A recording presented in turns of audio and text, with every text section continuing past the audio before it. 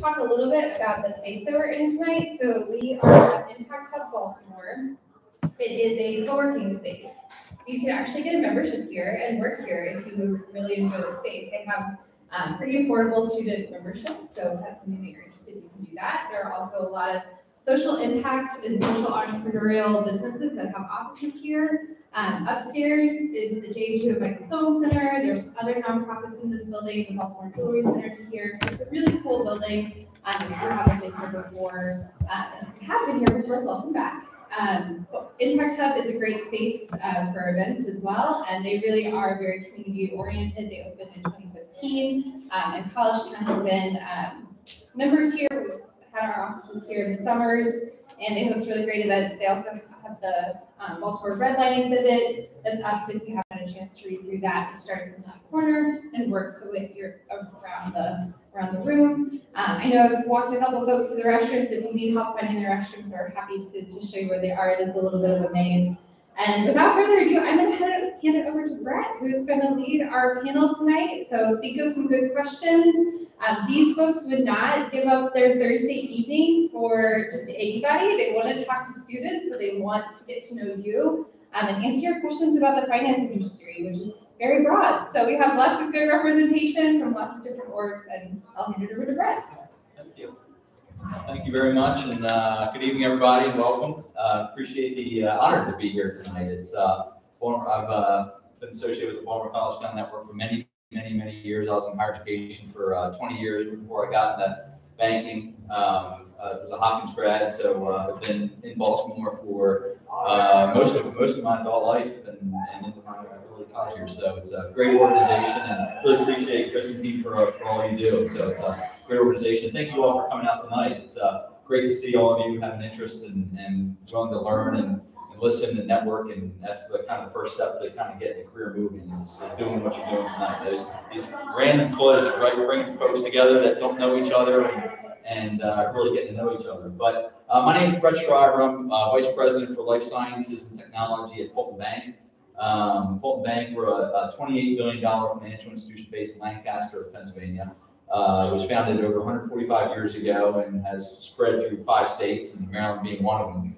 Life science technology, like, well, life science and tech, what do you mean life science and tech? So we support early stage life science and technology companies. These are companies that develop vaccines, diagnostics, therapeutics, medical devices, health IT, and tech being your innovators and entrepreneurs. Anything that, building a better mousetrap uses innovation to scale. These are the wild ideas that you're going to see that are the next massive companies that you're going to see built, and the technologies that you can only dream of.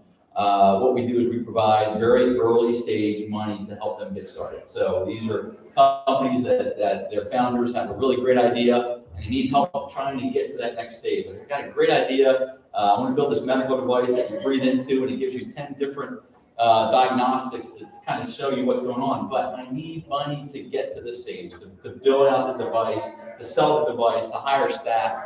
And so what we do is we try to figure out how to help companies do that. So we've been doing that for 2 years. We've been able to help already in the 2-year time frame about 120 different companies. And a lot of our companies are starting to scale and grow right now because of the dollars that we can get from an early stage. So should I just kind of pass the mic down and let the panel introduce the rest themselves, or if you got a strong enough voice, feel free to speak up. Yeah, sure. Hey guys, so my name is Jared Richard, and I work at a company called T. Rowe Price. My official title is called Associate Analyst. So I work under a portfolio manager. Other associate analysts will work under an investment analyst who primarily look at stocks. And basically, I'm almost like an apprentice to that person. So I'm taking a role in their process and learning along the way to potentially become a stock analyst myself. And I work in the metals and mining space primarily. And the firm T. Rowe Price, so that's a big premier investment firm that's headquartered in Baltimore. There aren't too many that are headquartered in Baltimore, so that's pretty significant for that firm. We primarily do retirement services as well as personal, large, wealthy individuals will manage their funds, and then also we will manage institutional money as well. So it's pretty big. We manage about 1.7 trillion, and we're one of the biggest we call active managers, and primarily our business is stock picking from a bottom-up perspective. So we'll look into companies, talk to the management teams, follow the 10Ks, 10Qs, all the earnings of these companies, and just learn about the company to basically get insight into whether or not we should buy or sell that individual stock. And across the platform, we have an entire research platform which is involved in just about every industry. And then alongside that, we also have a fixed income side, so they handle debt, as well as multi-asset portfolios, which are essentially a combination of assets, including derivatives, which would be like calls and put options. So, yeah, thank you.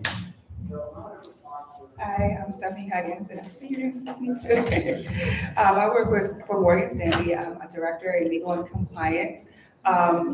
I'm kind of on the side of banking that you don't hear about a lot.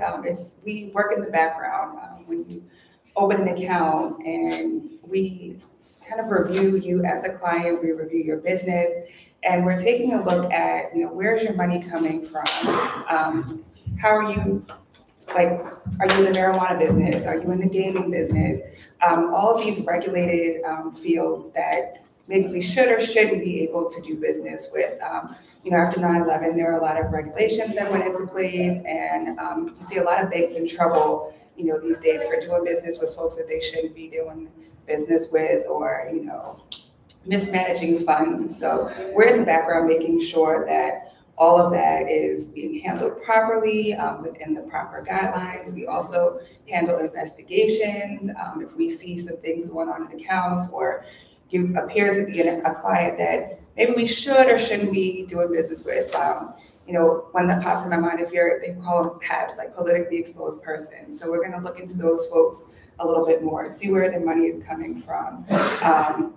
If you have transactions that aren't looking quite right, we take a look at what's going on there. We look at negative news. If your name pops up in the news, we're looking at what's going on with you, and maybe we need to sabotage. A big one right now is, of course, everybody knows what's going on with Russia and Ukraine.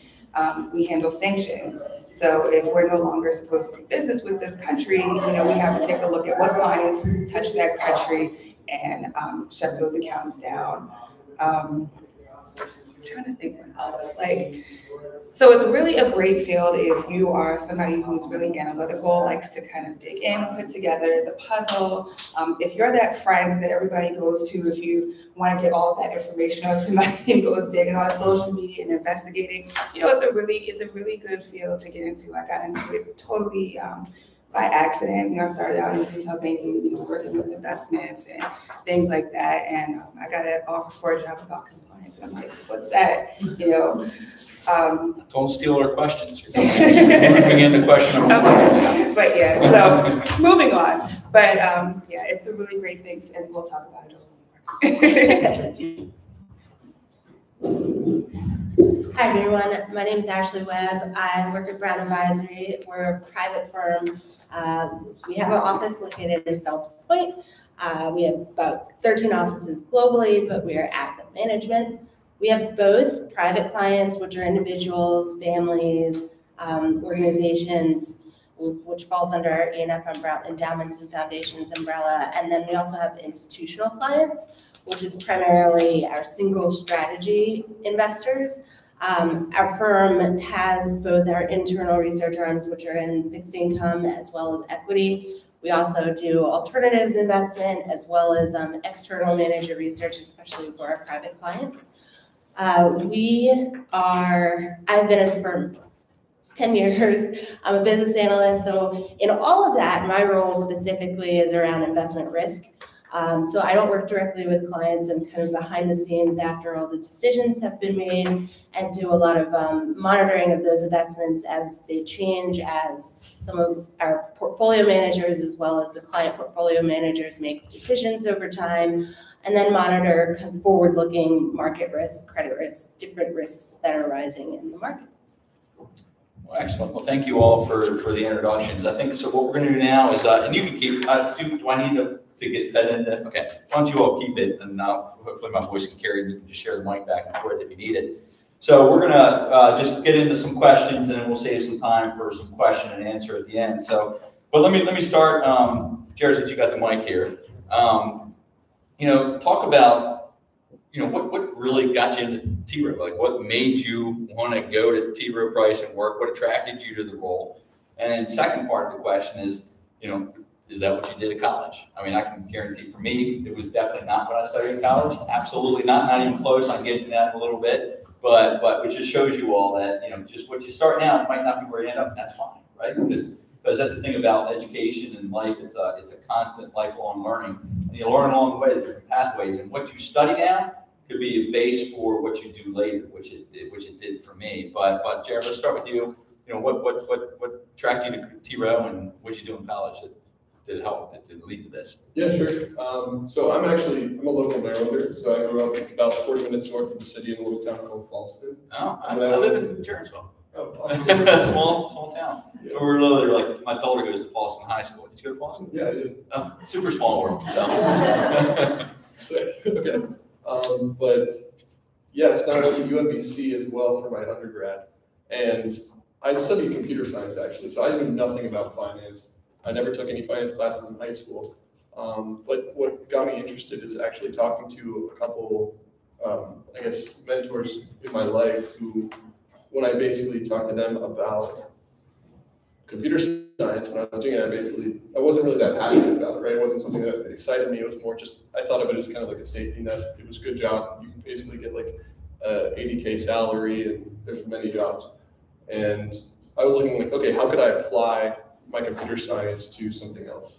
And that something else ended up becoming finance when I did an internship first with T. Rowe Price on their trading desk. And that's really when I started to get more interested in finance. And I did well, and I really liked it. And I ended up coming back for what's called the Investment Fellowship Program at T. Rowe Price, which is kind of like a big internship program that will help you figure out what you want to do if you don't know. It combines finance, statistics, mathematics, computer science all together into one program where you're actually not staying on a team, but every 6 months you're rotating teams for up to 2 years.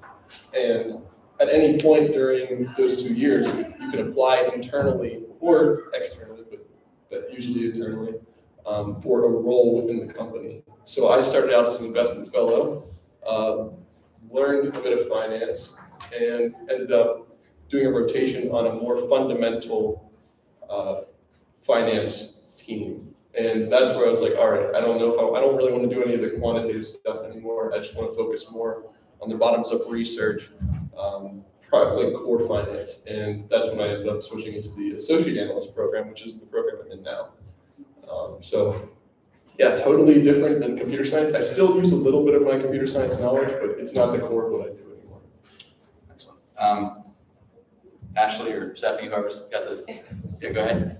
Okay, as far as how I got into Morgan Stanley, it's actually kind of what Brett was saying. It was, I was out looking at different job descriptions, and I saw this job pop up at Morgan Stanley. It was kind of like a piece of every job that I had done previously, and I'm like, wow, this would really be a great fit. I was actually working at T. Rowe Price at the time, and I applied and got the job, and that's what I learned about. I had worked in compliance before, but learned there's a whole lot going on that I never had thought of. I started out as actually a physical therapy major at UMBC, and then switched to econ. So it's pretty in line with what my degree is in.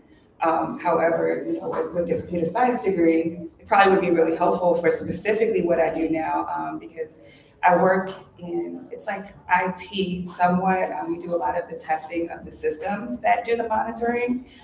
So it's finance, but it's also IT as well.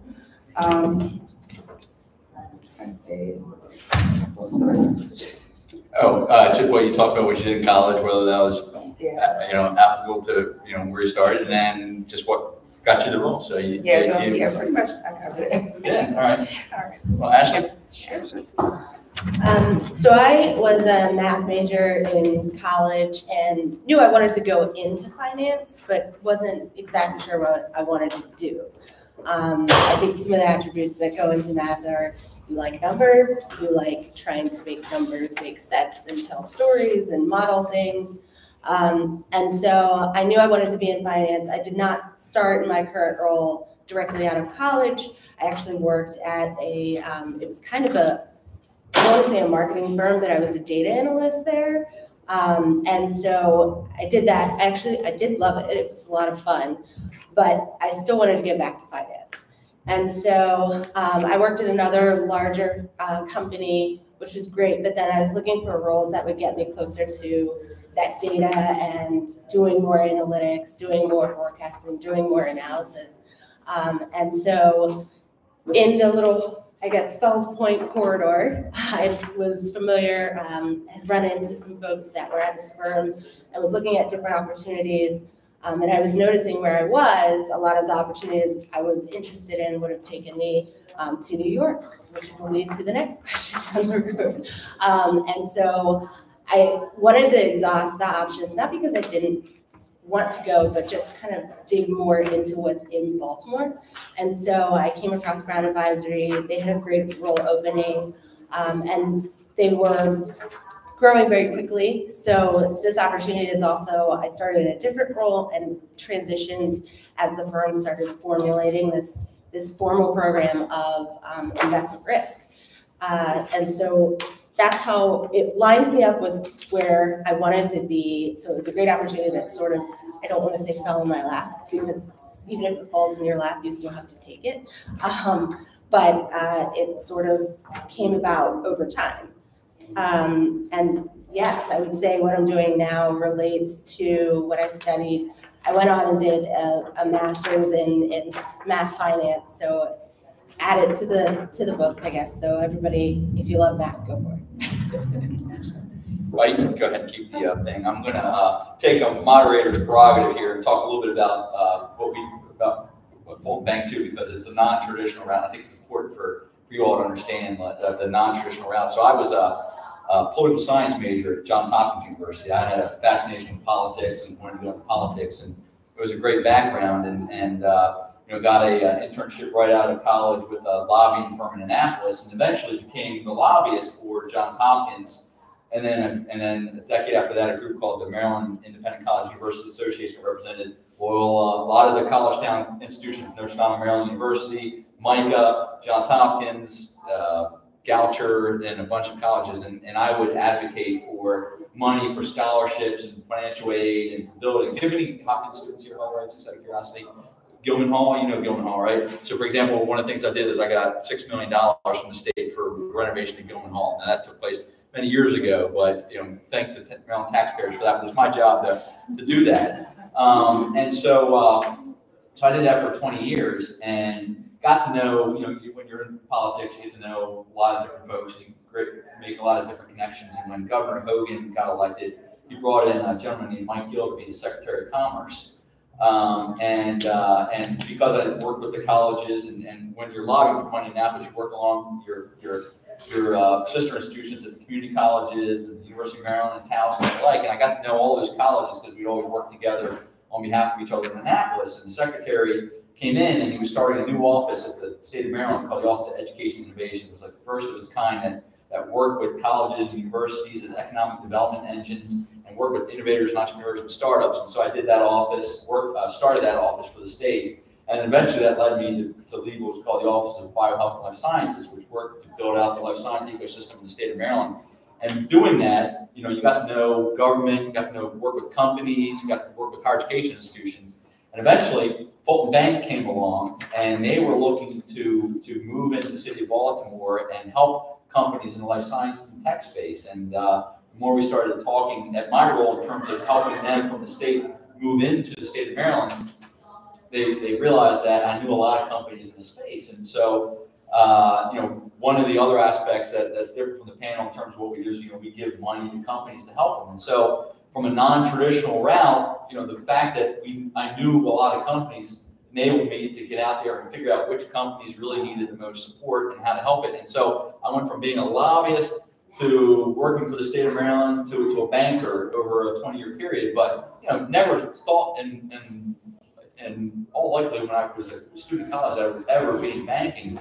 But every day I'm working with companies trying to figure out, what do you need to get to that next step? How can we help you? And so it's almost like it's a different way of thinking of finance than you all think about. It's almost like for me, I still work with the state, I work with the city to, from an economic development perspective. They'll call me and say, Brett, we're trying to bring a company into the city.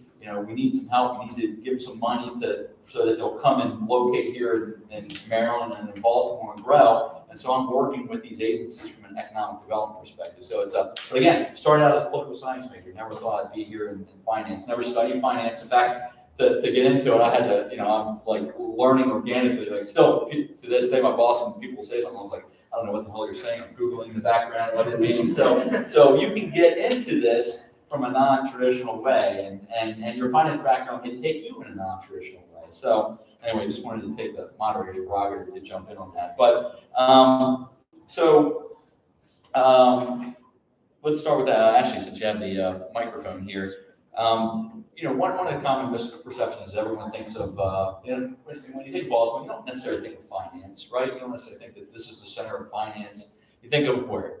Where do you think of when you think of finance? What city comes to mind? New York. New York, right? You think of New York, but Baltimore, we've got a thriving financial industry here. So let's start, Ashley. What are some of the opportunities that Baltimore offers? Why is this a center? Why can't this be a center for finance? And what we could probably be even more so. But what are some of the opportunities here in Baltimore that students here should be thinking of this as a place for finance and the financial industry? Yeah, I think Baltimore certainly can be a center for finance and finance as an industry. And I think it exists in pockets. It's just not wide enough known. But I do think that it's also growing. If you think about some of the new construction that's come in, and the offices are getting bigger and hiring is going up.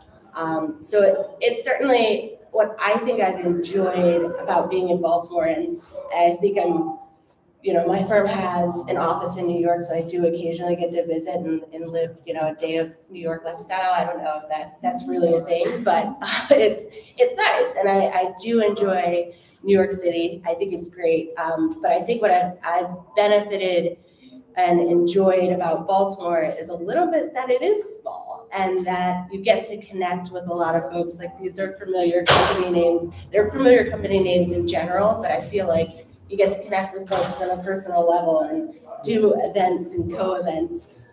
Nothing against large companies, but I think it's created a more intimate environment and an ability to share knowledge, connect, make friends, share information. So I think it's in a pocket. There is a big finance industry in Baltimore. I just think it's a bit more intimate. It's growing, but there's a lot of exciting opportunity that you can find anywhere. Great. And the second part, I think you did answer. How has your career benefited from being in Baltimore? I think you touched on that a little bit, right? Yeah, I would.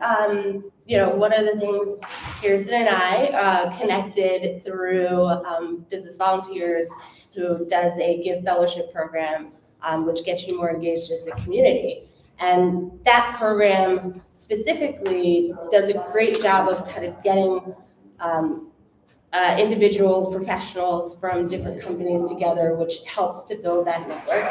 And I think it speaks to how connected some of the organizations, companies in Baltimore, whether it's finance or not finance, tend to work together or collaborate on different things to make it lend to that intimate environment.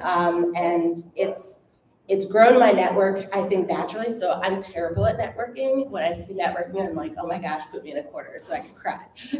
But I do enjoy talking to people. And so networking has gotten much more natural for me because it's helped me connect with people. And it's a bit smaller, intimate events like this that give you the chance to get to know others, share information, connect, and just kind of keep building that environment. So I think it lends both on the professional side and also on your personal side. Great. Go ahead, Stephanie. Okay, so yeah, I was actually born and raised in New York, so I really had that narrow view of New York as like the center of finance. So, I was really surprised at how much finance, was going on here in Baltimore. There's a lot of opportunity here, and a lot of companies are moving their jobs here just because of economics. Real estate is a lot cheaper here. So a lot of our New York jobs with Morgan Stanley are coming down here. They're moving like a lot of the operations jobs down here because it's, number one, real estate is cheaper, and number two, the cost of living is cheaper. So therefore, employment, paying your employees is a lot cheaper. So there's a tremendous amount of opportunity here. We have a lot of banks here. We have local banks here. We have M&T, Harbor Bank. So there's a ton of opportunity here. And the other part of the question, about how my career has benefited, I would, piggyback off what Ashley was saying about being able to network, but I would say, internally within your company, working in a smaller pocket of a larger firm allows you to get recognized. My boss sits about 10 feet away from me. We're in New York, there's like a ton of people. You may not even know the person you report to. You may not see your boss. They're probably in an office on a different floor. So, you're a big fish in a small pond. Yeah, absolutely. And, here in Baltimore, you have the opportunity to network, with others and within your company, get involved with your company and get your name out there. And it helps you grow your career in a smaller environment. You may want to go to that New York office, but it gives you a chance within that smaller environment to grow and develop your skills, without feeling too overwhelmed. Derek, same question. Sure, yeah. I might have a little bit less context on this one because, I started about 2 years ago, so I'm not as familiar with, the other firms in Baltimore outside of T. Rowe. But I know for T. Rowe, one of the things that is very distinct about it is a lot of employees say that there's a much better work-life balance at T. Rowe in comparison to a lot of the New York firms where, in finance, you're always working, you're going to be working very hard. That's just part of the industry, right? But in New York, it might be 80-hour weeks on average. And T. Rowe, maybe it's more like 60-hour weeks on average, right? So it's still better. The other piece of it is, I think, on the personal finance perspective, kind of like what Stephanie said, right? There is a lower cost of living in Baltimore. So if you make a similar salary in comparison to somebody in New York, after your expenses, you're probably going to have a little bit more fluff, right? More you can invest personally, or you can do more fun things with. The other piece of it for me that was pretty big was when I was coming out of college, I don't know if I would have been ready to really make a jump to New York and go crazy, or not go crazy, but just take that step of leaving where I'm more comfortable, right? And I'd probably be able to be willing to do that now after being a little bit more in my career. But I think then it probably would have been more daunting to me and less appealing to take on a job like the one I have if I had to leave my family and all my friends and go into another state, right? So many of you guys who are local to Baltimore, you have connections and ties here, right? You should definitely take into consideration that there are really good finance opportunities in the city that you can look into, if that's something that's important to you.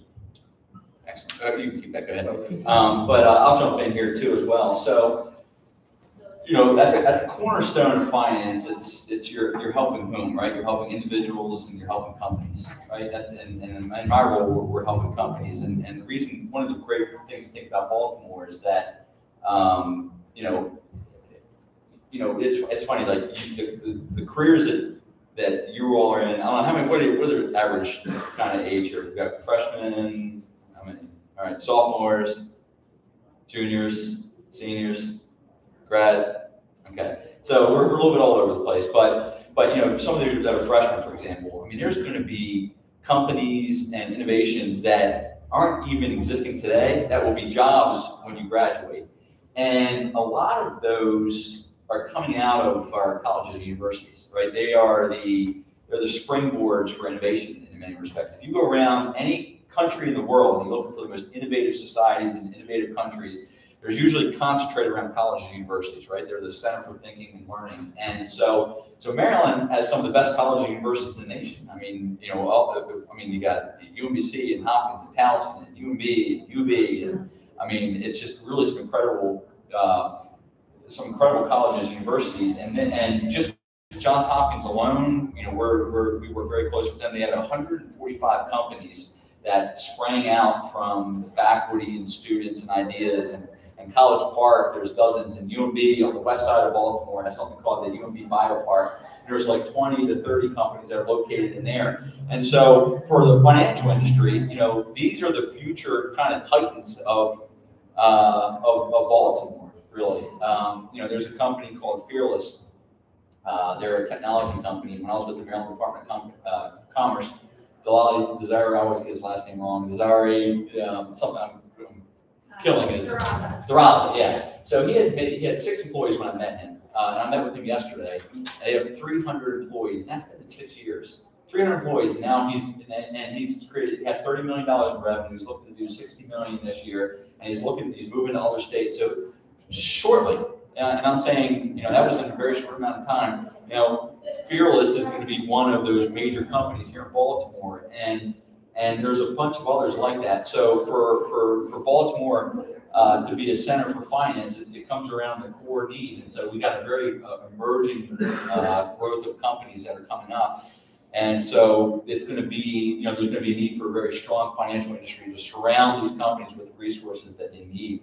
And so for me, how has my career benefited? I mean, these colleges and universities are a hotbed of innovation. And so, for me, it's like I represent 5 states, but I haven't been able to get out of Maryland yet because I get too many opportunities here in Maryland just because these companies need help. So for me, I'm just working with UMBC and UMB and Hopkins and Towson and Lowell and others. And we're getting all the companies that are more than we can even handle in terms of trying to help. I can't keep up with the amount of companies. So it's that center of innovation that's really spurring us in the financial industry. So let's move on here with the panel. These have been great stuff. So Jared, let's start with you while you got the mic. Let's go back in time for you, probably not too long, a couple years. And let me just add to that, in high school, I was at North Hartford Hawk. So we were competitors in high school. In fact, my daughter's now Cougar. I almost didn't move into my house because she was going to have to go to Falls High School, which was the arch rival of my high school, which is crazy to think about. Just don't ever do that. Like, you get way bad at it. But anyway, it's really funny that we're kind of it's a small world. But a couple years back, right? How long are you out of college? 2 years out of college. If you go back just 2 years and give yourself some advice, which would be great, right? Because I'm 32, so you're going to get a wide range of thoughtful advice for our younger selves. But in 2 years, what have you learned that you would have told yourself 2 years ago? Yeah, big thing is cast a wide net when you apply. And just because here's the thing is when you're applying to jobs, internships, whatever, right? The only active thing that you have to do is send out your resume, right? Once you do that, it's just following up. Other people, the recruiters will reach out to you. They'll set up the meetings for you. You just have to show up from that point on, right? So if you can just get yourself to maybe spend a Saturday and just put out your resume to 15 places, go to that career fair, bring 10 resumes and just put them out to different recruiters, right? Once you've done that, you've pretty much done the work that you need to do, and then you can start focusing back on your college stuff. And then the recruiters will just follow up with you, and then you just show up, right? It's pretty simple after that point. So, and what does that do for you when you apply that? Well, one is if you get your first offer, right? Then all of a sudden now you have like a leveraging kind of ground where you can now be more evaluating of the other opportunities that come to you, right? You don't just have to take whatever comes to you.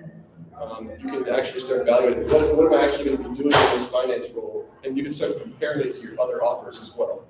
And that gives you more of a, I guess, dynamic approach or more of a intrinsically driven approach to what you're going to be doing for your job and your internship, and gives you more control over your career.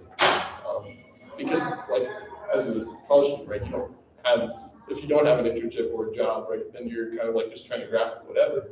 But if you have lots of opportunities, if you have a big swath of opportunities to pick from, you have a lot more flexibility and control, and you have kind of a bargaining position that you can come from.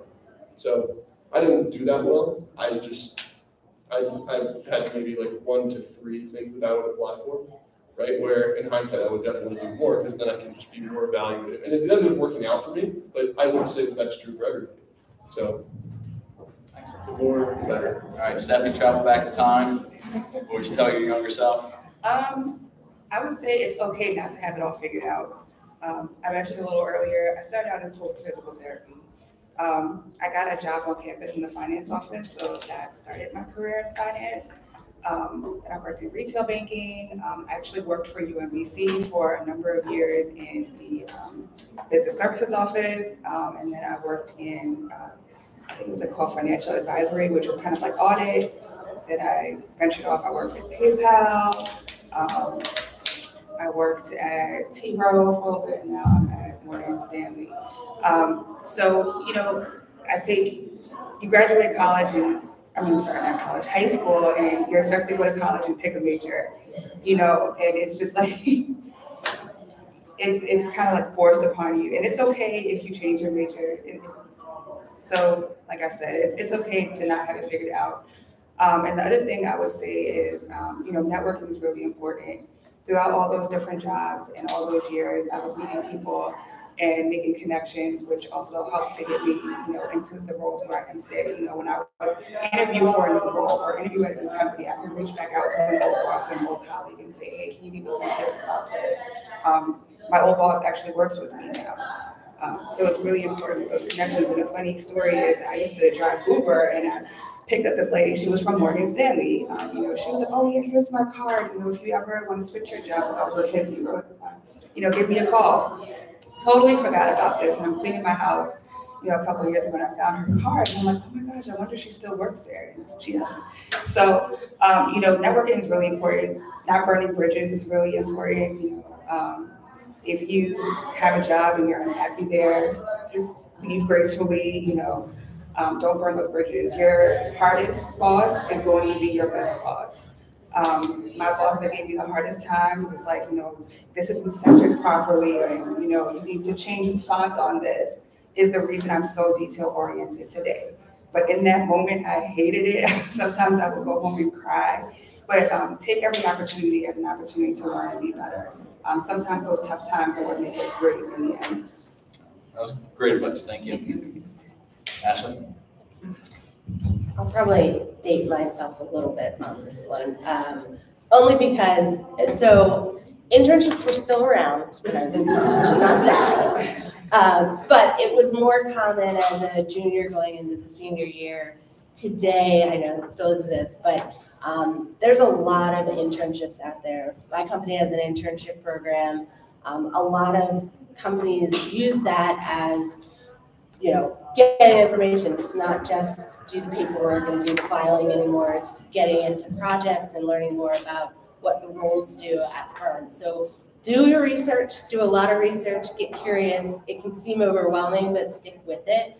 I would have spent probably a little more time doing internship stuff back then, but it's definitely a much bigger world now, and I think it can be really helpful in the long run. Because not only you may learn what you don't want to do, you may learn more about what you do want to do, but you'll also build your network a bit more naturally, which is more comfortable for me. I told you my issues. And I think with all of that, the other piece is really think about what you want to do. I spent a lot of time thinking like, I know I want to do math, I know I want to do finance, but think about the things that you enjoy about the roles that you're seeking, the aspects of those roles. Do you like a lot of projects? Do you like different things? Do you want to talk to people more? So think, as you're looking through those roles, think about things that you really like to do and can see yourself doing. It's not going to be permanent. It'll change. It's perfectly fine. I work with folks that came from all different majors, history majors, the whole span. So as long as you're thinking about the role you want, also think about the things that you like about it or that you would like to be doing. And not just a couple things too, just small to large. Small, you know, do things like write a thank you note. Don't text a thank you note, write a thank you note. Take out your pen and paper and just write a thank you when you go on interviews. I remember my first job at Johns Hopkins. I actually to this day I know the person that he's in city government right now that we were competing against for the same job. And I got hired, and he said, you know what, you did a good job. You probably weren't the most qualified, but you were the only one of everyone that took the time to thank me for for going through that interview process. And quite frankly, it meant a lot that you took the time, you wrote a note, and you said thank you. And a lot of that, is lost in, I think, some of the generations that are going out there, just the manners of just, again, don't text it, that's easy, right? Anyone can just dictate, hey Matt, thank you for the interview, really appreciate it. No, write it, send it, put a stamp on it, that makes a difference. The other thing is, if some of you are thinking about going on beyond an undergraduate degree and getting a graduate degree, from my side, do it early. I went through, and it worked out okay, right? I got divorced.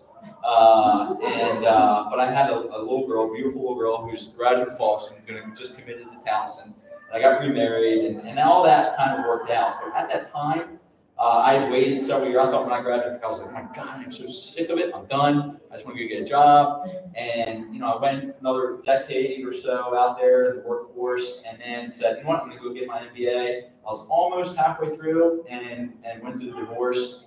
And then all of a sudden, I was a single father, and I couldn't do it. It just didn't make sense. And one of my biggest regrets today, I probably couldn't actually go back to college. My daughter said, that's like that. You're going to go back and get that degree now? I was like, good Lord, I don't have any time to do it now. It's like, but anyway, life happens, right? I didn't expect 10 years later that I'd be going through that. Like at the time, it was okay, I could study at night because, I had a wife that would help take care of my daughter. But then when I'm taking care of it, like I can't do, I got to be there for her. So, life happens. So when you get a chance while you're young, if you want to go get that degree, get it right after school. You can get a job. A lot of colleges pay for you. Don't think that you're financially challenged. Like, there's no way I can pay for grad school. College or companies want you to be have a higher education, so they will pay for you to go get that advanced degree. So, do it early. And then the last thing I would say is do something you love. The last thing that you want to do when you get out there and get a job is sit there on a Sunday, and I've had this at 1 o'clock going, oh my God, I'm dreading tomorrow. This will be like 12:30, I'll be start thinking about Monday. And I was like, because I was chasing the money, I wasn't chasing the passion.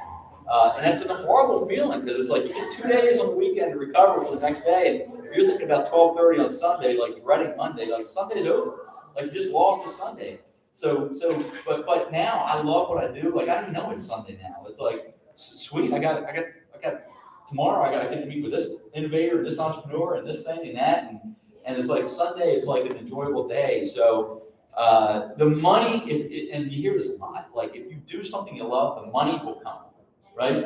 But if you're chasing the money to get something you hate, and you're stuck in a job, and then you get stuck doing that job, and then the worst thing in the world is to hate.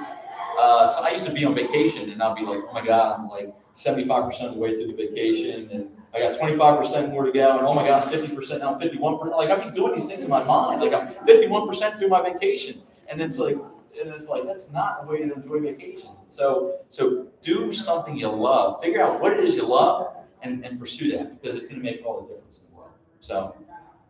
Questions and answers. We're going to kick to questions and answers. So you kind of open up to all of you here.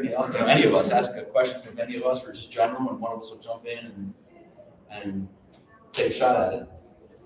Okay. So my name is George. I'm a freshman at Stevenson.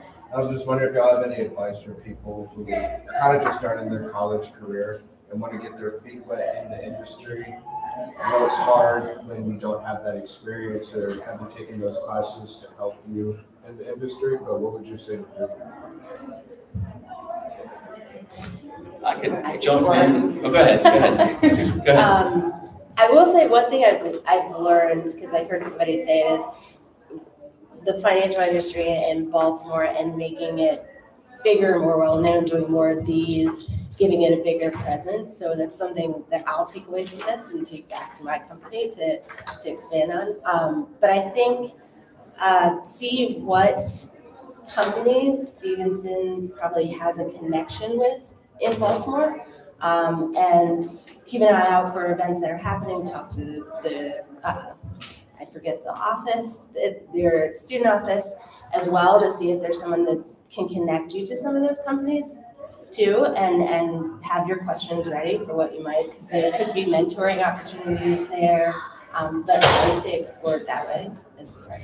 I agree wholeheartedly. Call, you got a career center there, call up a company, and because trust me, like if you call up and say, hey, I'm a student here, I'd love like 20 minutes of your time just to learn about what you do and how I can get started. Like people like to talk about themselves at some juncture, right? And then at the end of it, go, do you have one other person that you think I could be able to talk to, right? When I was getting into lobbying, I first started out and I'd be like, I'd go to a delegate's office, like, hey, delegate, so-and-so, or, my name's Brett Schreiber, I want a job. And they're like, what experience do you have? I was like, nothing. We're like, listen, thank you. But then someone said, don't ask for a job. Say you're here to learn. So then I was like, delegate so-and-so, my name's Brett Schreiber, I just want to learn more about what you did.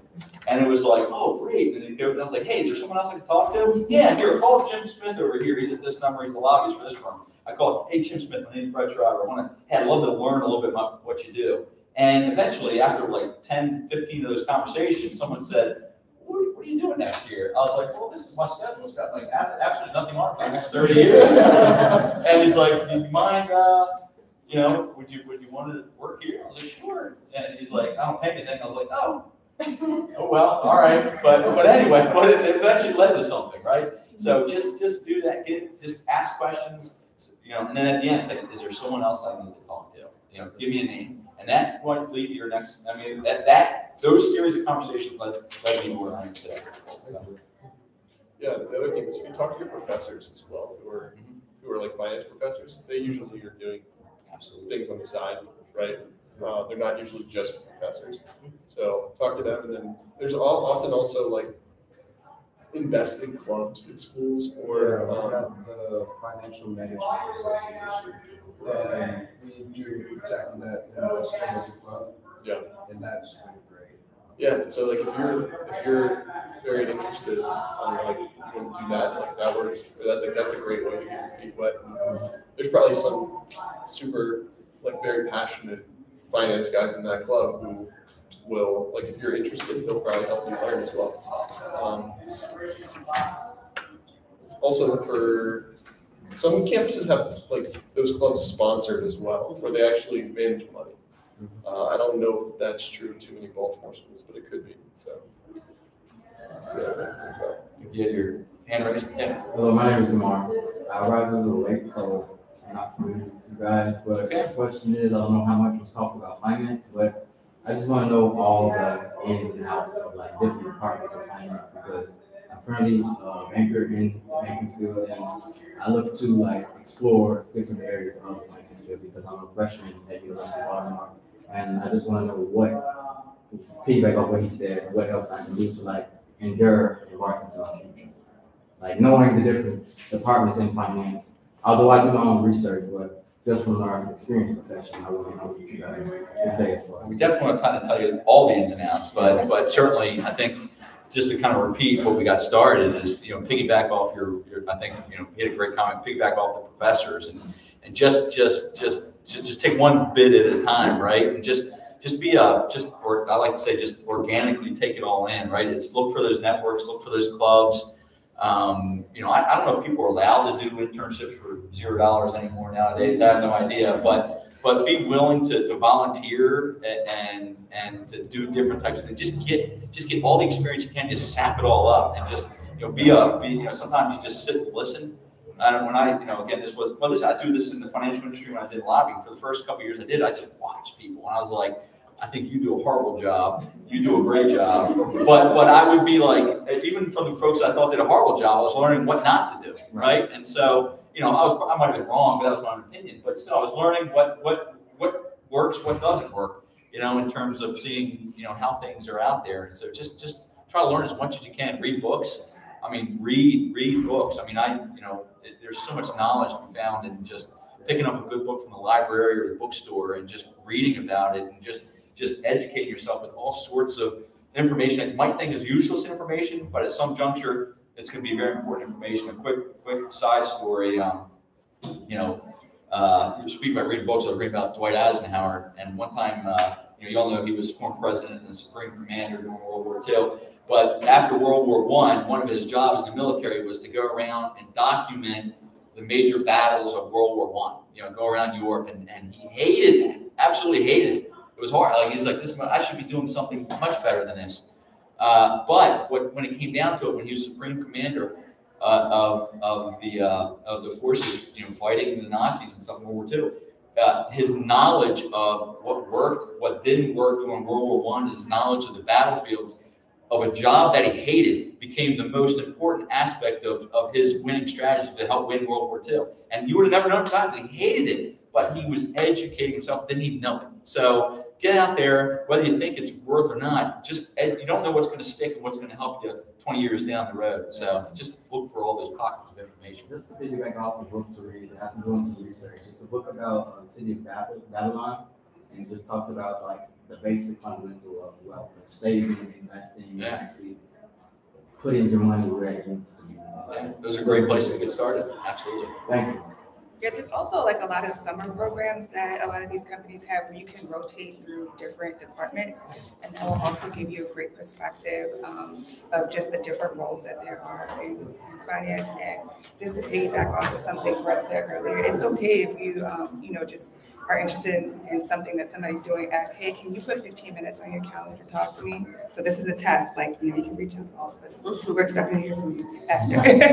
But yeah, just, I'm joking, but just, anybody that, you're interested in what they're doing in their role.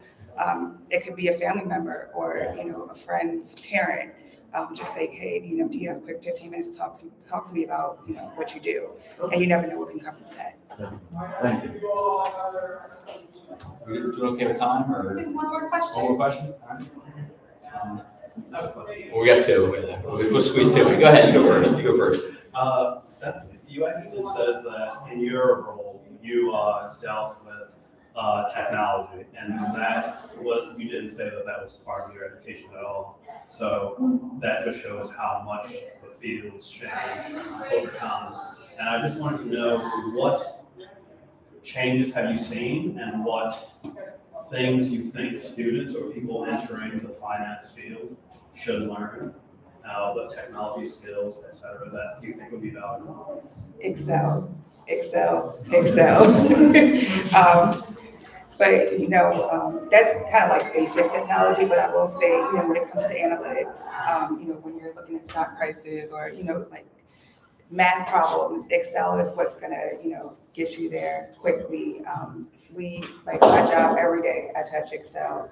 And just basic computer skills. Like what I do is called UAT testing. So it's like testing the UI, which is the user interface. So, just being familiar with like even a banking mobile app, how those things work. And it's not necessarily like the programming, but just like how they work and understanding like the look and feel. So if somebody puts something in front of you, you can make that suggestion like, hey, I was looking at Bank of America and, how their UI functions in this. I think maybe we should make a change, so it's just being really aware of the technology around you. It's not like people think like I cannot fix a computer. I'm not a programmer, but I do touch technology every day. So it's just really important to be familiar with like different banking systems, and like you'll see jobs will say, oh, workday, you need to be familiar with workday. If you have a job and you clock in and out, you touch workdays. You can say you have like workday experience. So it's just being really familiar, with all those different systems. More from the Collegetown Network team. Just real quick, in the case that you do, how do you balance your work-life? Like, how do you achieve your work-life balance? How do you achieve work-life balance? It's okay if that's completely on. Yeah, it's probably the most difficult thing that I do. I've got a daughter, 2 stepsons, and a wife. My wife has a really challenging job, and we have a challenging job. You got to make it a priority. Like you can get sucked into, like I could, there'll be nights when I necessarily don't have my daughter, and my wife and I are like both at work. It's like 8:30, and we're like, hey, honey, we're gonna come home at any time soon. But when my daughter's there, it's like I cut it off, right? It's like I'm coming home. So it's like making those choices. It's like we realize, when the family's together, it's a priority. Like yesterday. My daughter just got accepted into college, and I cut work off at 4:30. I'm like, going to Towson. We're going to buy some Towson swag. We get a picture in front of this tiger, and then we're going to go out to eat somewhere on campus so you can experience life. And so, experience what's going on at college. And I was in the middle of the week, and my wife's like, I got a meeting. I was like, yeah, you're going to have to cut it off, and you're just going to have to say no, right? So it's tough though, because you're going to have bosses that are going to tell you differently, and that's the toughest thing when you're young. You got a boss that's telling you something, but if you kind of stand up, which is tough to do, but I remember making those choices early on. Like, you got to stand up and say, hey, this is what I'm going to make a priority, and you make it known early on. And be very transparent about it. That my priority is this. If it's not good enough, then I'm going to look elsewhere, because there's a lot of choices out there. And so now, if you want to do, 80, 90, whatever hours a week, that's fine. That's your choice, right? But if it depends on what you want to do. But you've got to be disciplined, and you got to make it a priority. And it's hard. It's hard to do when you're young. You got a boss that's demanding stuff. And I had both ways, where I let the boss kind of take advantage of me, and then I was like, this is not going to work. And then I made it known, and they were okay with it. Or you move on. I moved on in life too. I remember when I was going through the divorce, it was tough. And my boss said, listen, you got to get over this already. I'm sitting there going, I know what I'm over with. It's this job. And I moved on, because I was like, I can't believe that I had someone that would say, I had to make a choice between work and family. I was losing my daughter, and not 50%, but still me. But not having 100%, I've lost her 50%. I'll never get that time back in my life. And the fact that I had a boss tell me that, I was like, you know what? It may be a financial hit, but I'm going elsewhere. And that next job, I was like, I am a single father, and this is it. And you're like, great, we'll take it. And it's been great ever since. And so you just got to set that priority and make those expectations. Be transparent. Most, not all, but most bosses will be okay if you're honest up front. Don't try to hide and be both. It's going to be tough to lose. I think the other thing I would say is, it's like when you're young in this field too, you might not want much of a work-life balance, because I think when it comes to being older and you have family, it's like, absolutely, you definitely do. But I think when you first start out, your goal is to get good at what you do as fast as you can. And the only way that you get good at it is by putting in time. Like, it's work, and you want to be able to, you build your work ethic. Because if you can do the work that your average person could do in 8 hours, you can do it in 4 hours or 3 hours, right? That's efficiency. You want to get really good at whatever you're doing, in the sense that you can do work that used to take you 20 hours in 4, right? And the only way to do that is to really put in that time. So when you're young and you don't have responsibilities, you don't have a family per se, right? If that's something that you want, in order to really compete in this industry, that's almost a necessity because of how competitive it is, right? You have people in this industry who just have started working 80 hours a week, and then that is their entire life until they're 50, right? And they're like insane individuals, right? Like in their ability to I guess put out results and like be really good at their work. But that's sort of like the environment that you're competing in as well, and you need to be relevant in that environment. So I think when you're young, you kind of do want to find a mentor who is invested in you getting really good at what you're doing, and invested in teaching you. Like in the right relationship there is that you are assisting them. So for you to be better actually makes their life easier, which is probably the best, I guess, dynamic you want to find. But I think that, yeah, from the work-life balance perspective, when you're young in finance, if that's when you should put in, you want to put in hours early. So you get the 2-year perspective and 25-year perspective. 25 years out, what are the priorities versus 2 years? So you're getting everything right here. Yeah, I would say the same thing. Set boundaries early. I think it's like a kind of fall in between these two. I don't have children, I'm not married. However, I set the boundaries because I think it's easy for people to look at me and say, oh, well, you don't have kids. So what does that mean? I'm not supposed to have a life, you know? So it's like, you know, set those boundaries. Something I do is block my calendar off, you know, and hope people respect it. For the most part, they do. But, you know, sometimes you need a breather, like midday, or if you know you have a project coming up and you don't want to be working until 8 o'clock at night, block off some time on your calendar so that nobody else can put anything there. So you can make sure that you get it done. But boundaries. I echo a lot of what was already said. I think work-life balance is not necessarily 8 hours a day only, and then the rest of the day is yours. It depends on how you want to fill your time, but I think the concept of work-life balance is really dependent on you being organized, you communicating with your manager. That can depend on your manager, yes. It can depend on the nature of the role that you're doing and the demand that has. But I think at the base of it is also your organization. So it's not, oh, I'll be out tomorrow. Like, so me doing this panel was on the calendar, cleared, and it was, if it's not done, I may log on a little bit later, and that's okay, because that still feels balanced and feels like my schedule that I planned for. So I think all of what was said, and then also just being as organized as possible and communicating. Okay, well, thank you, everybody. Thank you. Huge round of applause for our panelists and our fabulous moderator, Brett. Thank you for putting your own input in this. I think that always helps when our moderators are able to bring themselves to that role too. So it's great to have all of those different perspectives. Thank you all so much for joining us. We still have some time left for our event, so we're gonna cut the music back on. We want you guys to have snacks. We do have our photographer, Jared, here from Good Light Media, and he is here to take your photos. So if you would like a professional photo, we will get all of the event photos and those uploaded in about 24 hours. So you'll get a fresh new LinkedIn profile pic after you leave this event. I do want to thank our sponsors for tonight's event. So the Economic Alliance of Greater Baltimore and the Maryland Technology Internship Program make this program possible. So we're very grateful to their support.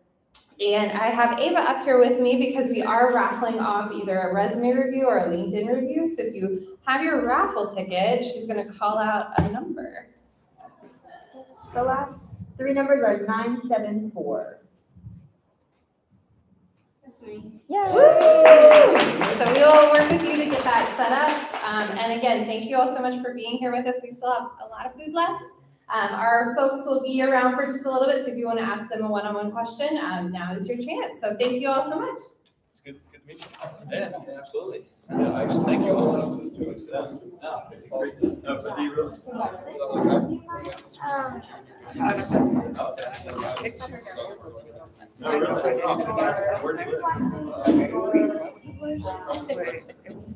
Oh, yeah. Excellent. Yeah. Hello. I was super great golf. We did golf. You had one, right up on 65 and go about 2 miles. Like I'm just having a hard time here. There's a little word that's actually hard to tell. Like this, like for instance, here, this new work comes out. I know that. Oh, so you see your retail Yeah, banking? Okay, yeah, I started in retail banking as well. So, yeah, I would say like learn everything that you can. Retail banking, because it's like a lot of people. Great event, really appreciate it. Like it's a tough call when it comes to like hiring technology. I think once you have finance experience, but a lot of the tech people are just tech people who don't have that finance experience. So it really gives you like the unique opportunity to bring everything to the team. Yeah, thank you. In person? Yeah. Didn't know we had that going. Hi, you too.